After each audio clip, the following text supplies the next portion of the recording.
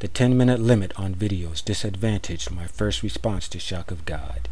In it I answered the true meaning of Shock of God's question, for Shock of God's followers and Shock of God. I explained what atheism is and gave Shock of God the true response to such a query. I've recently discovered, too late for the previous video, that the time limit on videos has been increased to 15 minutes. In this video I will tell the followers of Shock of God and Shock of God himself where he can find the answer to what they and he believes his question is asking. Prove there is no Jewish, Christian, Muslim God, and he doesn't have to go far.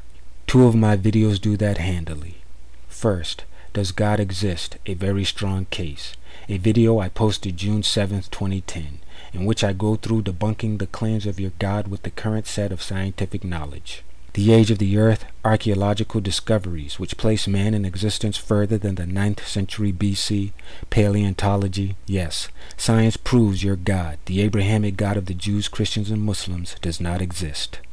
The fact that you do not accept nor acknowledge that proof is your deficiency. Second, science denial is not God's only stranglehold on your mind. This God of yours is also conceptual. That means he's in your heads. A brain virus, a weed that you can't eradicate. I dismantle and destroy your conceptual crutch to God in the video Now You See TV the Robot, posted July 19, 2010.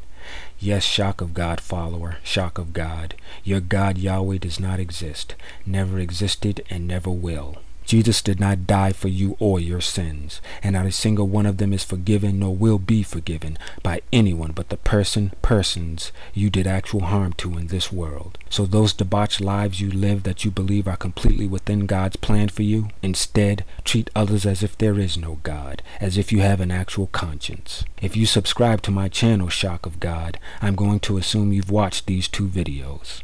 I'd be interested in knowing your response to them. That is, if your loving Christian nature will allow you to treat me as anyone else, an equal, and you don't consider me a peon to be ignored. Unless, of course, you simply heard of my channel and blindly subscribed to it.